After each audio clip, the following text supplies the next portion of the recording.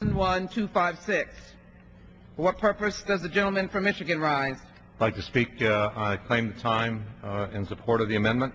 The clerk will designate the amendment. Amendment number 2, printed in House Report number 111-256, offered by Mr. Hoekstra of Michigan. Pursuant to House Resolution 746, the gentleman from Michigan, Mr. Hoekstra, and a member opposed, each will control 5 minutes. The chair recognizes the gentleman from Michigan. I thank the chair. I'll yield myself as much time as I shall consume. The gentleman is recognized. Madam Speaker, the Student Aid Fiscal Responsibility Act that's in front of us today will authorize $6.6 billion in new mandatory taxpayer dollars to create 3 federal school construction programs for elementary and secondary schools. What my amendment will do is my amendment will strike these new government programs that would nationalize the school construction industry and direct the savings towards deficit reduction. You know, in the years that I've been in Congress, one of the things that we've continued to see over the years is a continued expansion of the role of the federal government in K through 12 education. We saw the most massive expansion in 2001, the passage of No Child Left Behind. No Child Left Behind has left a tremendous number of mandates, increased costs, and little improvement in schools and children's performance around the country.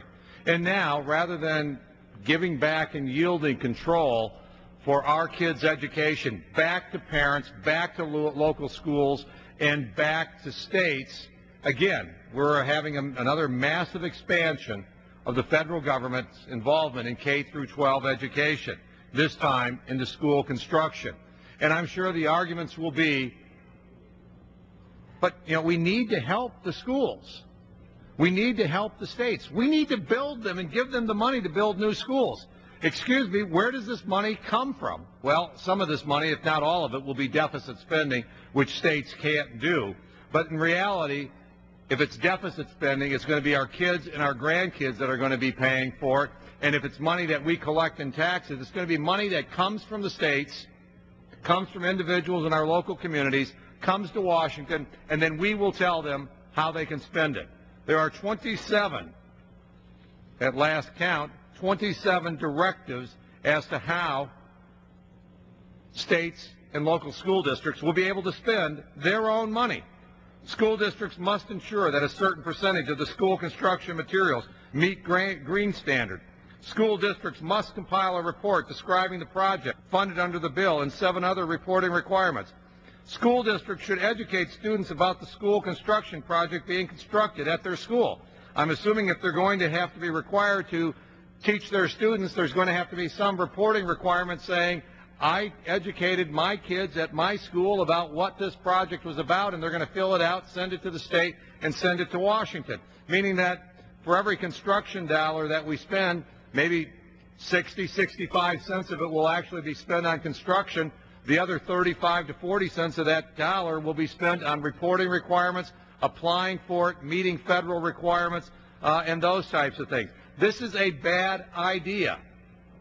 We will not end up building more schools. We will not end up having more construction. We will have less construction because of federal bureaucracy, and federal bureaucrats will end up siphoning off a lot of this money for their purposes to make sure that the local school districts do what Washington bureaucrats want them to do, and not what needs to be done in their local school districts.